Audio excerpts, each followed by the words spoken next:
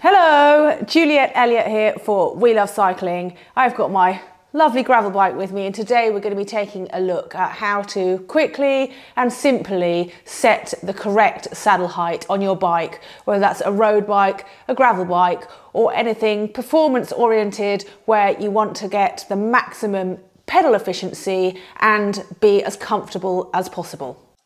So the first method, the heel on pedal method, is not the most accurate, but it can be useful to give you a kind of rough estimate of where to start with your saddle height before you make any little tweaks and adjustments as you go along. It's also good if you're in a bit of a hurry or you're just not super bothered about having things totally accurate. So to do this, all you do is get on the bike.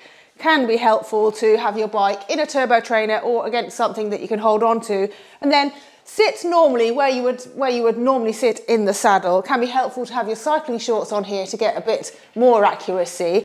Then rotate the pedals until the pedal is as far away as it can be from the saddle. So in practice, that's not at 6 o'clock. It is in line with your seat tube and therefore your saddle.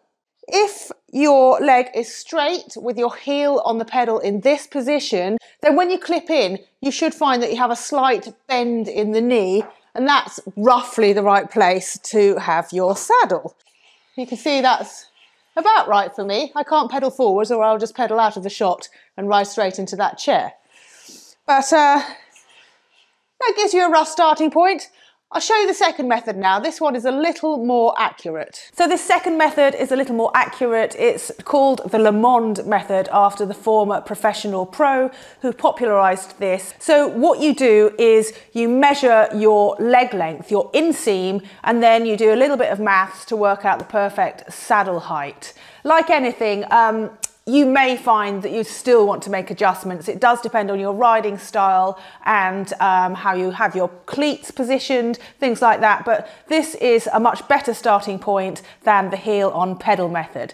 So to begin, you stand against the wall as if you are measuring yourself. Wait a minute, one thing. I need to take my shoes off. Forgot about that. So you stand against the wall and you grab the book. Place it between your legs with the spine up, and then gently press up because you want it to be like you're sat on a saddle. So if you were, that would slightly compress the pad on your bib shorts and any soft tissue. If you've got anyone else in the house, you can grab them and get them to help you.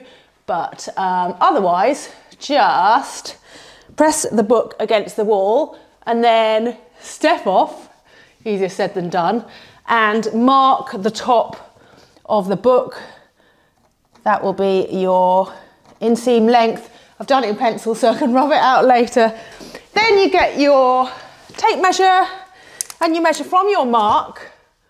There are so many marks on this wall. Then you measure from your mark down to the floor. Actually do it this way. Then it's time to do the maths. Now, if you are good at maths, perhaps you could do this in your head. I'm going to go grab a calculator. So now all I've got to do is multiply my inseam length by 0.883, and that should give me the correct saddle height. So let's do it. 78.1 times 0.883 equals 68.9. Let's grab a tape measure and see if I've got my saddle in the right place. So you need to measure from the middle of your saddle down to the middle of your bottom bracket. Let's see, 69.